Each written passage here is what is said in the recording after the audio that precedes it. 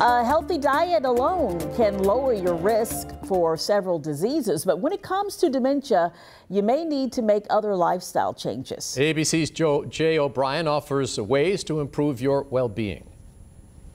Researchers from Lund University in Sweden analyzed healthy eating and risk for dementia. They looked at a healthy diet that followed standard nutritional guidelines and the Mediterranean diet, which consists of legumes, vegetables, and low amounts of red meat and dairy. After following participants for 20 years, the researchers found neither lowered the risk of dementia on its own. The study suggests a healthy diet may need to be accompanied by other habits, such as exercise, and research indicates cardiovascular health may be key. The American Heart Association says the key to good cardiovascular health is eating right, exercising, limiting alcohol intake, and never using tobacco products. And as always, talk to your doctor about the best ways to lower your individual risk.